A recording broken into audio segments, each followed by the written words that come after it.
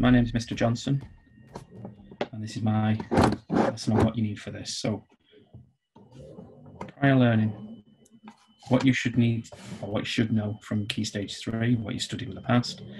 You should recall that living organisms are made of cells. You should be able to recall and describe how to prepare specimen slides. And you should recall and describe how to use a microscope to obtain a high clarity image. Now, bear in mind that this is taught at Key Stage 3, but possibly not as much detail as it is now. Just having a good idea of this is helping. By the end of this lesson, you should be able to describe how to prepare a microscope slide and any common mistakes to watch out for. You should also be able to explain how to use a light microscope to get the best image from a slide. And finally, and this is the one that tends to be the calculation or the maths-based questions in the biology unit, calculate the magnification of a slide, calculate sample sizes from measurements under a microscope. So let's take a look at our first objective. First off, you need to be able to label microscopes and slides. You have to be able to do both. So what we've got here is a picture of what you probably find in most labs, what should we say, standard microscope setup. And some of the things that we've got on there are the body tube, which is the thing that connects the eyepiece lens to the actual microscope assembler.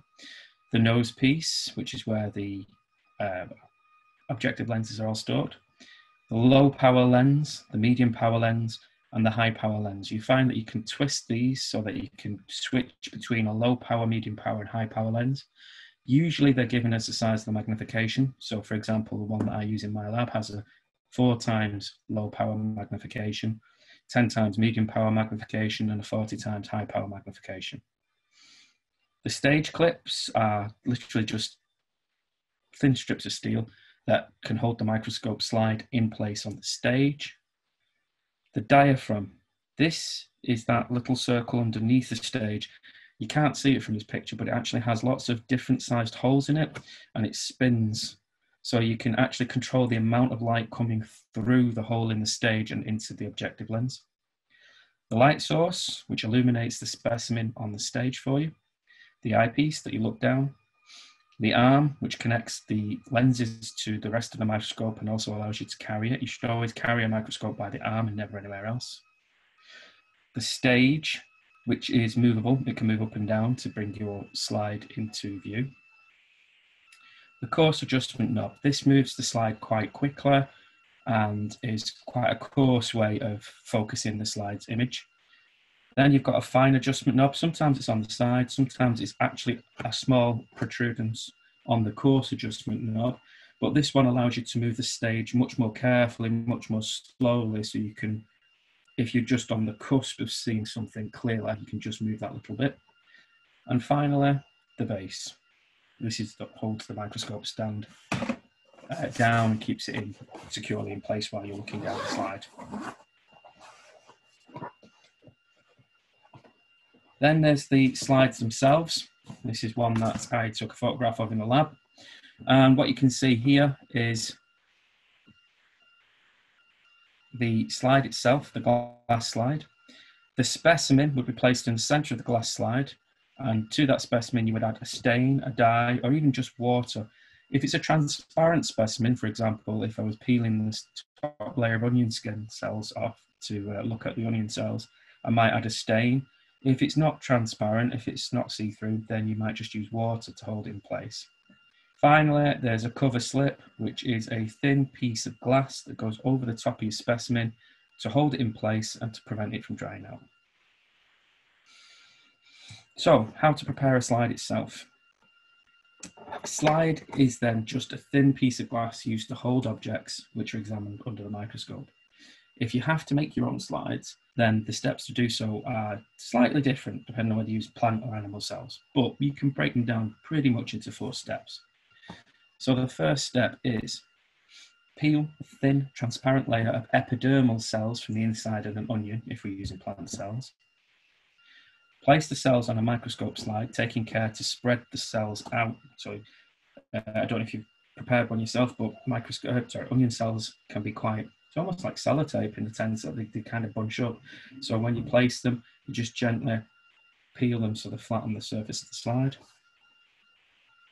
Add a drop of water, or in the case of onion cells, iodine, which is a chemical stain, which is stain a starch present. Finally, lower a cover slip onto the onion cells using forceps or a mounted needle. Now, the cover slip itself needs to go on very, very carefully, because if you get any bubbles trapped between the cover slip and the specimen, it will obscure what you can see. So if there is a bubble, what you tend to do is you place one end of the cover slip down on the slide at an angle, and then slowly lower it down whilst just gently pressing on the bit that's lowered down to the slide. This should force any bubbles out away from your specimen. If it's an animal cell slide you're preparing, you can remove cheek cells from the inside of your cheek using a cotton swab, for example. Smear the cotton swab onto a microscope slide, and then you add a different stain. For animal cells, for cheek cells particularly, we use methylene blue, which is again a chemical stain.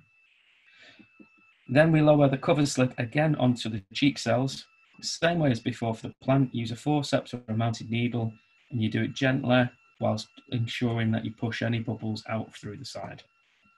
And to show you what I mean by this, this is what I meant. You place one side of the cover slip down, you lower the other side down, and as you're lowering it, you just make sure all the bubbles push towards the side where the mounted needle is.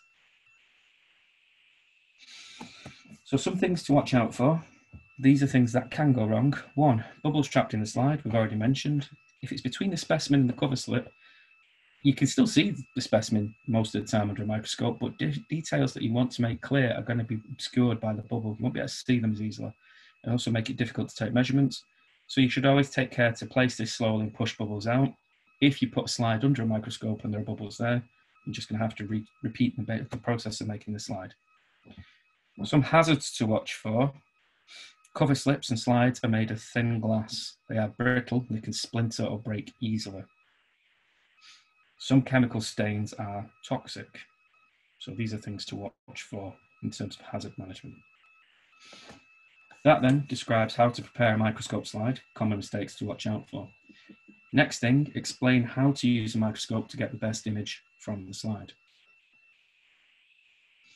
So, what do the different parts of the microscopes do? Now, I've pretty much included a description of most of the important parts of the microscope here, but eyepiece lens. This is part of the microscope which you look through at the specimen itself. The objective lens. 3 or sometimes even 4 lenses with a range of different magnifications, and we tend to start on the lowest power one and work our way through.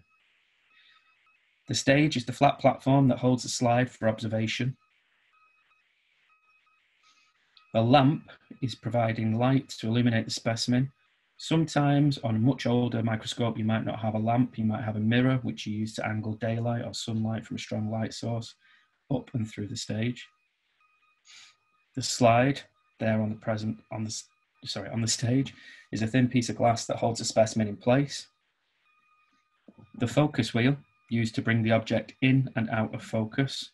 On this one, you can see the coarse wheel, and on this side of the coarse wheel is the fine focusing wheel. The arm, this is the part of the microscope that you can use for carrying. You should never try and pick up a microscope by the eyepiece lens or by the objective lenses. Lots of people do this as a mistake in the lab when they're first using them. The eyepiece lens is removable. So if you pick it up by the eyepiece lens or the barrel of the eyepiece lens, what tends to happen is it falls out and the microscope falls on the floor, which means it's an expensive broken mess, or you've hurt yourself if it lands on your foot. And then the base, which supports it. So how to use it then? Now we know what those parts are and what they do, how do we use it? First thing you do, rotate your objective lens.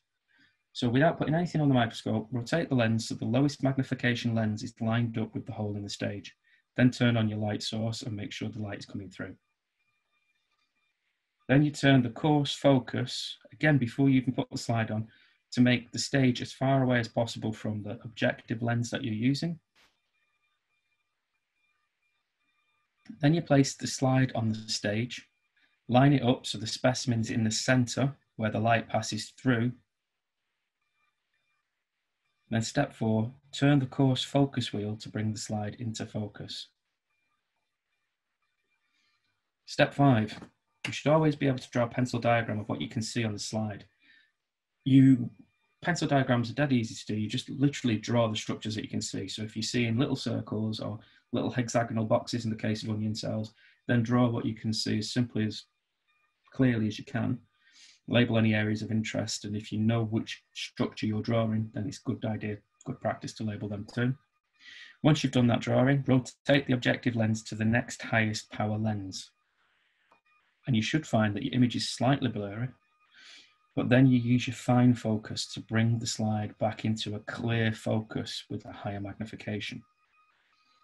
If you go too far, for example, at this stage, you use the coarse focus rather than the fine focus and you can't get that clear image, then the easiest thing to do is to go back to the lowest power lens and start again, focus it, then move to the next highest power lens and bring it into focus there. Plenty of time, so it's a good practice. Some common problems then with the imaging process. Sometimes, and these are actually taken from questions that can be asked in the exam, pupil A is using a microscope and can't see any light through the eyepiece lens. Describe 2 steps that she should take to check that the microscope is working correctly. First thing might be that they've forgotten to turn on the light source, or in the case of a microscope with a mirror, the mirror is not angled so that the light is entering through the stage. Second thing to do is to check the diaphragm. The underneath that stage, remember before we talked about that small circular piece of plastic with lots of holes in? If the holes aren't lined up with the hole in the stage, then it will block light, meaning that no light can come through and you won't be able to see your specimen. So you need to check the diaphragm is lined up to let light through the hole in the stage. Final one, and this is a dead obvious one, but most people tend to ignore it, check all the lens caps have been removed. If your microscope comes with lens caps and you've not taken them off, it's like trying to take a photograph with your finger over the lens. It just won't work. Image is not visible. Sometimes you've checked all the things, you've got your slide on, everything seems to be working, but you can't see anything. It might be that the slide is on the stage, but the specimen is slightly moved over to the right or the left and not over the hole in the stage, which means it's not under the lens directly. If that's the case, it's just a case of adjusting your slide so you can see more clearly. Final problem, image is blurry, the details are not clear. So in this case, first thing to do, remove the slide from the stage, check there are no bubbles between the cover slip and the specimen itself. Second thing to do, check that you've used a stain for transparent or clear samples, for example, iodine in the case of onion cells or methylene blue for the cheek cells. And then the third thing, I apologise about the 3 and 4, check that you've started focusing from the lowest power objective lens. If you try it from the highest magnification, you will actually find it very difficult to make out clear images. You always start on the lowest and work your way through until you get the image as clear as you can get. That's explain how to use a microscope to get the best image from the slide. And the final thing then, calculate the magnification of a slide and calculate sample sizes from measurements under a microscope. So magnification then. Magnification is how many times bigger the image is than the object being viewed. So if I'm talking about magnifying glass, it makes an image underneath the glass seem bigger, magnification. There are 2 different ways to calculate the magnification of a sample under a microscope. The first method, if you know the power of both lenses used by a microscope, that's the power of the objective lens and the power of the eyepiece lens, then the actual formula for calculating it is dead simple. The total magnification is equal to the magnification of the eyepiece multiplied by the objective magnification. To put that into context, let's have an example. A student views a cell through a microscope. The objective lens is 40 times and the eyepiece lens is 10 times magnification. What was the total magnification of the cell? Now, because I've got the power of the objective lens, 40 times, and the power of the eyepiece lens, 10 times, I've highlighted them both in a different colour. Now, I'm going to use the formula, the total magnification is eyepiece times objective. I'm going to place the numbers in the correct place. This is a really important trick to use for GCSE, whether you're doing biology, chemistry, or physics, because if you set out the equation and set the numbers underneath, even if you then make a mistake in your final calculation, say for example, you press the numbers wrong on a calculator, the examiner can follow your line of reasoning and can mark everything correct up to the point where you made a mistake. Whereas if you just literally write the answer with nothing, no prior working in between, you lose all marks available. So you can see I've got my eyepiece as 10, my objective as 40, 10 times 40. We all know we can do this in our head, and if we can't, we can still use the calculator. 400 times total magnification. That's our first way of doing it. But then sometimes we might get a different type of question. So how about if they tell us the original cell measures 0.001 millimeter in length? What is the length of the magnified cell? Well, from the previous question, we were given a total magnification, or we calculated a total magnification of 400 times. At this point, that means that the image appears 400 times bigger than the original cell. So to find the length of the magnified cell, I take the object's length, 0.001, multiply it by the 400 times, and it'll give me the magnified length, 0.4 millimeters. So that's the first method, working it out using the known values for the objective and the eyepiece lens.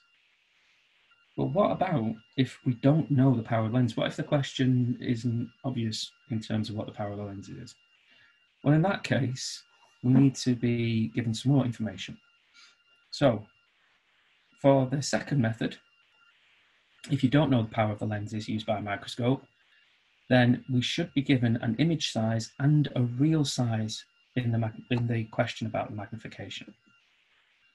This means that we can use the equation magnification equals image size divided by the real size, but for this equation to be used, both the image and the real size measurement should have the same units. So they should both be measured in millimeters or micrometers or nano or picometers. But if they're not, then you will have to convert them first. If you don't, you will get the wrong magnification. So let's take a look at an example. And for the purposes of this, I'm going to keep, as you can see, the units of the image and the real size the same. So a student views the cell through a microscope. The real length is 21.5 micrometers. That's the Greek letter mu next to the 5. And the image length is 9,800 micrometers. What was the total magnification of the cell? Well, the total magnification is the image divided by the real size. And again, I've highlighted it in different colors and I've put the equation down and I'm putting the numbers in the placeholders. So image is 9,800 divided by real is 21.5. And stick it in a calculator, you'll get an answer of 455.8. So I've rounded it up to 456 because that's one decimal place. Total magnification. But what if we've got the magnification and we want to know one of the other sizes?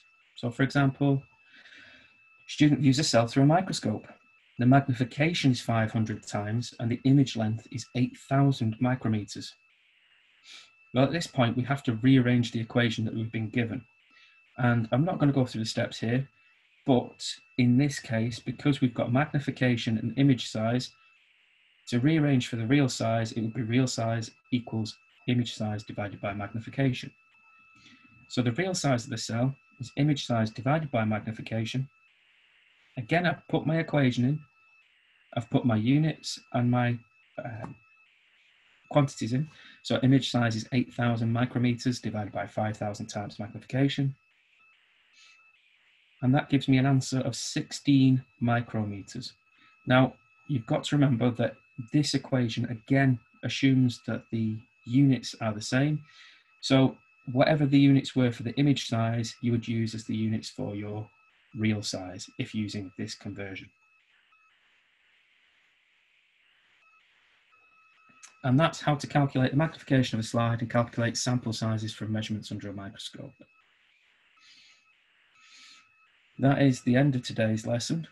I hope you enjoyed it. And I want to say thank you very much again for watching. Take care. Have a good day.